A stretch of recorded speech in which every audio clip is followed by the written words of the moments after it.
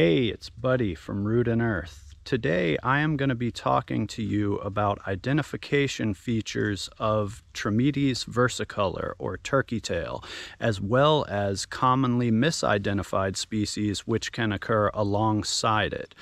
All of these species are primary saprophytes.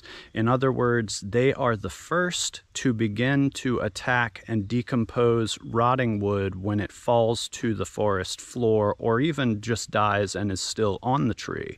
They are highly prolific, they are very efficient at their job, and they break down the complex compounds that make up the wood into simpler compounds which secondary and tertiary organisms can then further compost until eventually it has made its way through all of the species which have turned it into fertile soil for the floor of the forest. I will get into the identification features here in a moment, but first, let's take a moment to appreciate one of the most beautiful flushes of Trametes versicolor that I have ever seen in my life, which I am standing next to. And just look at this. It's covering what is a fallen either oak or hickory. It's hard to tell. I believe it is a hickory. And here's the top part of the tree which is fallen. And just look at that. I mean, I have never found a flush so amazingly beautiful as this. What a sight. I'm going to talk to you today about the most commonly misidentified species that people often ask me about by sending me pictures requesting identification.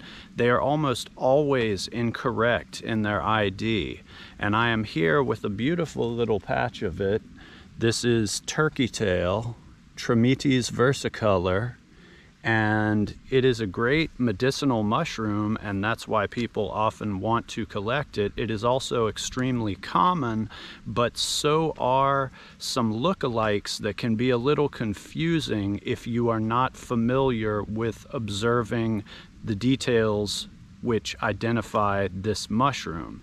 So I will talk it over a little bit with you today, but first let's take a look at this log that I'm standing next to, because it actually has a common scenario here, which is that basically all of the species, both Trametes versicolor and the other species which you are likely to misidentify, are all growing side by side on this log. So let's take a look at those first.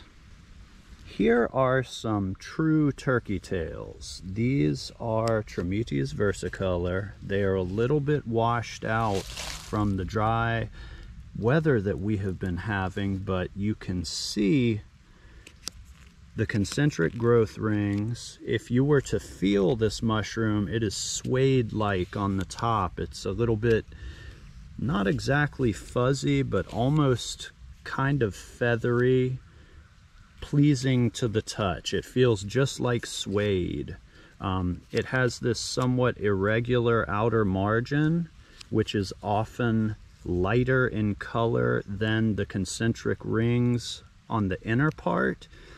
It can be widely variable in color.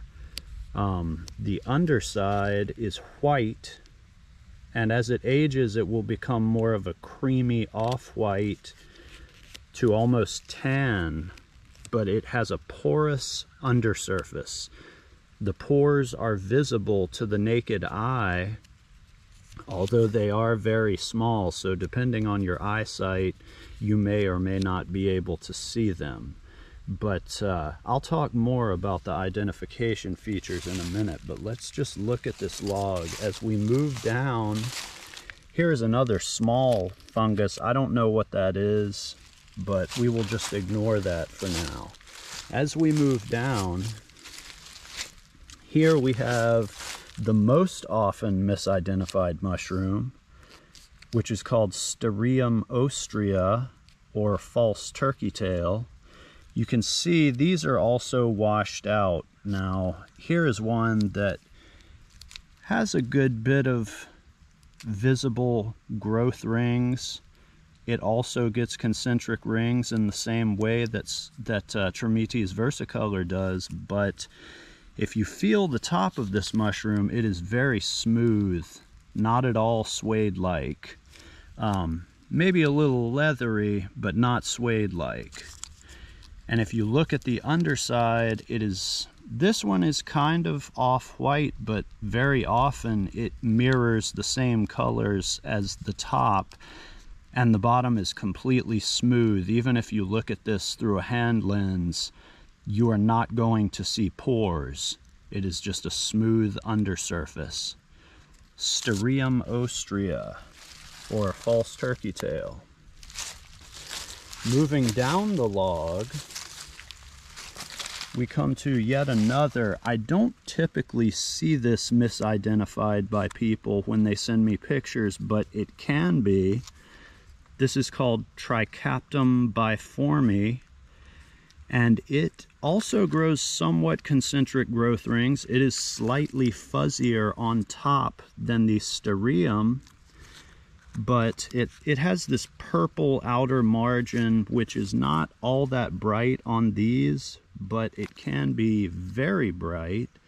And if you look at the underside, it has purple on the outer margin, fading to kind of a light off-white, and the underside of this mushroom actually has tooth-like structures. If you were to look at it very closely, this camera does not do a great job of focusing at close range, but the underside of this mushroom almost feels somewhat suede-like due to those toothy structures.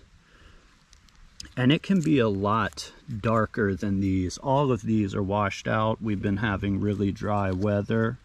But that is Trichaptum biforme, or the toothed, violet-toothed bracket fungus.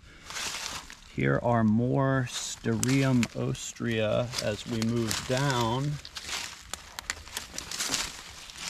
And then on this other log right over here, we have one more which I do see mistaken for turkey tail from time to time, although once you are familiar with turkey tail, it is not likely to fool you. This is called Trametes betulina, and on the top it does look somewhat similar. It tends to be this bright orangish color though, and green, and I don't know if the green is algae or if that is a color of the mushroom, but it does grow in concentric rings. It is suede-like on the top, very much like turkey tail. It has an irregular outer margin like turkey tail, but it's much fleshier. Turkey tail is papery. This is a very fleshy type of mushroom, and the most important thing is that if you look at the bottom of this mushroom, it actually has these gill-like structures, and the common name for this is a gilled polypore, but the Latin name is Trametes betulina or betulina. And as you can see, if you have observed turkey tail, when you look at the bottom of this, there's absolutely no way that you are going to mistake this. So I throw this in because it is growing side by side with these, but you are not really likely to mistake this for turkey tail. Trametes betulina. So let's take a look at these different species side by side and talk about the differences and the identification techniques. So here we have several colors of actual turkey tail. You can see how variable it is.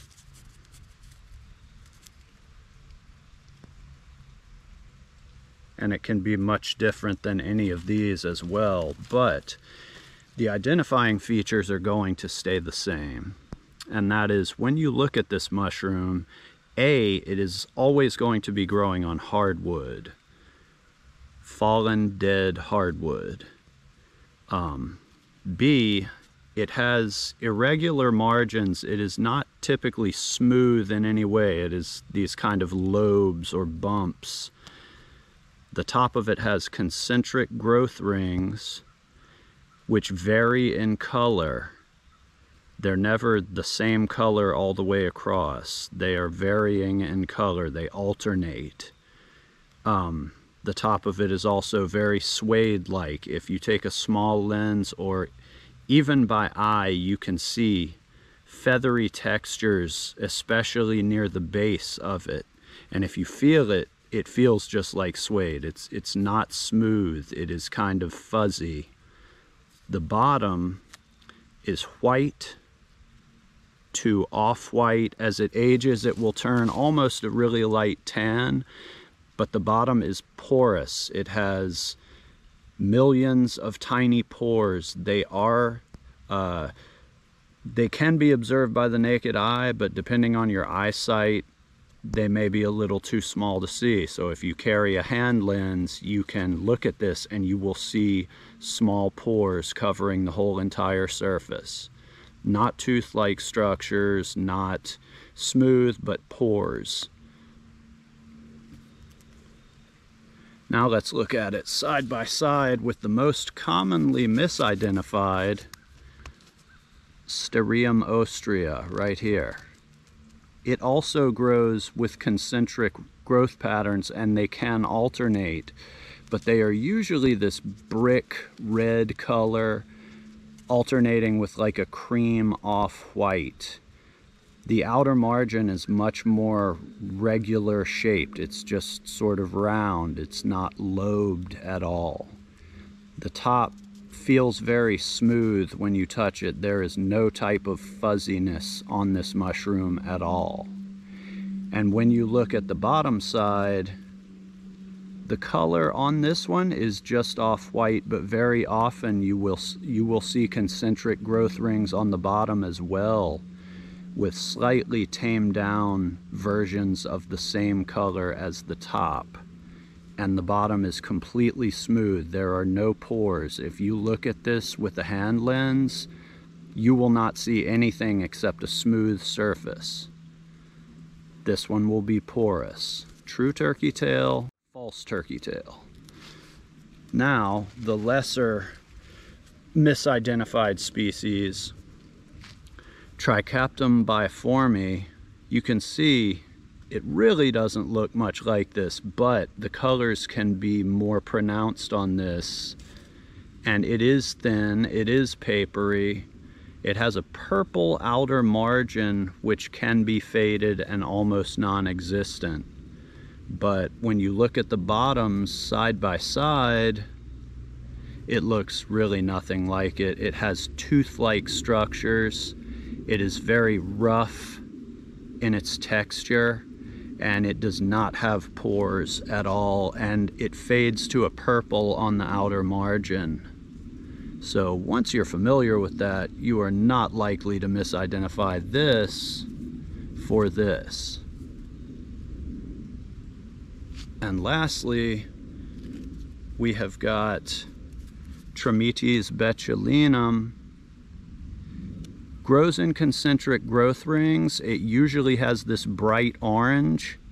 It is velvety or suede-like on top, but it's a much meatier, thick mushroom, where turkey tail is very papery and thin.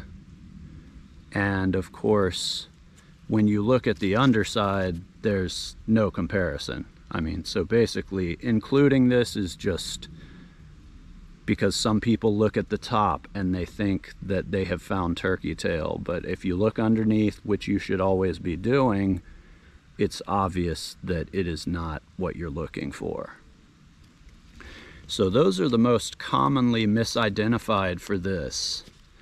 And hopefully this will help you out in your hunt for this, because so many people send me pictures and they are almost always the wrong species. So Pay close attention to your identifying features, and good luck in your hunting.